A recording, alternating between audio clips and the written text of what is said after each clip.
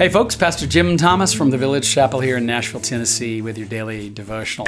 Want to read today from Your Father Loves You by James Packer. J.I. Packer, some of you will know that name. He was a professor of theology at Regent College, Vancouver, writer of many, many books, and one of my favorite theologians, to be sure. A humble man, a knowledgeable man, a scholar, and at the same time, very able to sort of strike a chord with just anybody and everybody in the way that he would talk about God. And his book, Knowing God, continues to be one of my very favorites of all time. Look at what he says about this daily devotional, though, right here from the inside to the reader. He says, supposing then that this book is now yours, what should you do with it? Don't, I beg you, treat it superstitiously as if it were verbally inspired. It isn't. Isn't that great? He goes on to say, these droppings from my head and heart shall be your starting point, not your resting place. Use them as a springboard or trampoline before the Lord. Bounce on them, bounce off them, and see how far and how high your Heavenly Father lifts you and enables you to go. I just think that's so great. I want to read a writing called Family Provisions, and it's about a month or so into this particular daily reader. He quotes from Matthew 6:30, which says, if God so clothes the grass of the field, which today is alive and tomorrow is thrown into the oven, will he not much more clothe you, O men of little faith? In Matthew 16:19 through 34, Packer says, and you can read that on your own here in a little bit, but Jesus is speaking out against worldliness. So that's Matthew 6, verses 19 through 34. That's kind of the middle of the Sermon on the Mount. You're familiar with that, I think. On the positive side, what he is saying in these verses is, live by faith. We tend to think that living by faith means operating in the Lord's service without any stated visible means of support. But when Jesus spoke of living by faith, what he had in mind was acting as though God's promises were certainties, as the great heroes of the faith did. And you can read about them, by the way, those great heroes of the faith that he refers to in Hebrews chapter 11. There's 40 verses, I think, there that just sort of the hall of fame of faith. And it's just a great read. Abraham looked forward to the city which has foundations, whose builder and maker is God, verse 10 says in that passage. He looked forward. In other words, Abraham, who lived before the time of Jesus, looked forward to the city which has foundations, whose builder and maker is God. In other words, his eyes saw beyond the limits of this world and this life. And that's a great way of saying it. I wonder, are we so trapped in our little slice of space-time history that not only do we fear everything that's going on in this world, not only does it make us angry and upset and all that sort of thing, and we obsess over it, but does it maybe reveal what we're really worshiping as well, what we're putting all of our stock in, what we're counting on the most? I think sometimes the things that we fear and the things that make us angry reveal more about what we're worshiping than anything else.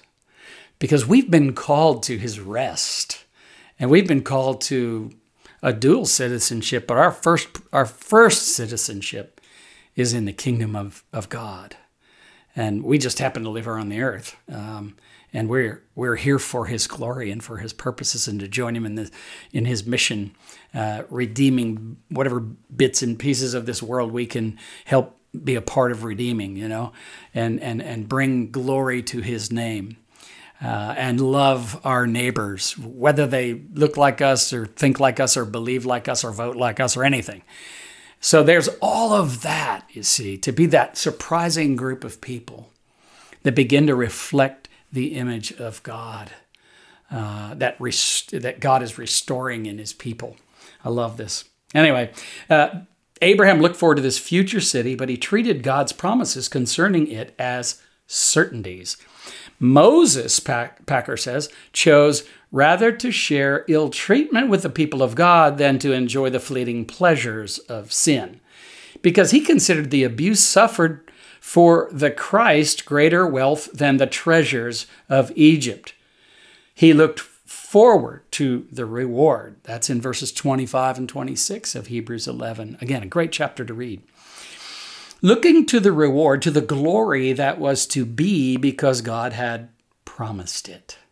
He was prepared to endure the abuse which came his way because of his commitment to God's cause. And again, it's about seeing our lives as belonging not to ourselves. And you see, when that's so hard, that's just a completely different way of thinking. In this world in which we live right now, apart from God, everyone thinks of their life as belonging to themselves. And so anyone that does anything to them that they don't like, they'll take umbrage with it, and they'll get angry, and they'll be offended on every turn in life. Not to mention they'll be fearful at every turn of life. Not to mention their soul will just burn out because we weren't created for that. No. I love this. Moses chose to endure the abuse which came his way because of his commitment to God's cause. Love this. These and others lived in terms of the invisible realities which God had set before them by promise. Thus they modeled for us the life of faith. And that's so true. It's a great chapter, by the way, when you look through Hebrews chapter 11. I mean, there's some people in there that you go, yeah, but that person fell down and that person had doubts. And yeah, that person did bad things. Yeah, that's true. Yeah. But that's because the salvation that God offers us, it's not a performance-based salvation. It's salvation by grace through faith. And we receive that as a gift from God, which is so beautiful and so wonderful and awe-inspiring. Jesus called his disciples men of little faith because they worried about things in the future. By inference, men of mature faith would not be anxious about such matters. They would reason, God is our Heavenly Father, and he has promised to provide for all our needs. And you hold that all together, and it sort of guts fear, doesn't it? All of a sudden, you're Paul and Silas in a prison cell, and you start singing at midnight. That's what's amazing to me.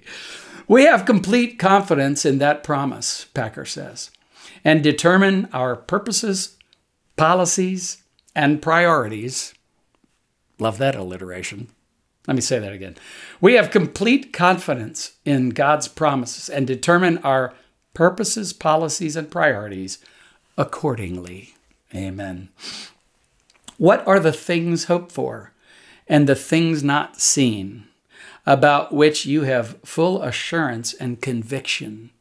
And here he's pulling from Hebrews 11, verse 1. Praise the Lord for his tender mercies, for his lavishing grace, and that all of that has been poured out on you and poured out on me this day. Amen. Let me pray for us. Lord God, I pray that you would restore to us the joy of this salvation that you've given to us. Help us to glory in you, Lord, and in your grace and your mercy. Help us to find our souls flourishing because we're delighting in you and delighting in your word and in your word as it reveals your wisdom, your ways, and your will to us, Lord God. Holy Spirit, I pray that you'd take the scales off of our eyes that we might see in just brilliant, the luminous brilliance of your grace toward us, and how much you delight in your children. And help us to delight in you this day. In Jesus' name, amen. Daily Devotions with Pastor Jim Thomas is a resource of the Village Chapel in Nashville, Tennessee. If you find this daily devotional beneficial, leave a review and share it with friends and family. For more resources or to support our ministry, visit our website, thevillagechapel.com. Artwork for this podcast by Kim Thomas. Music by Phil Kagi.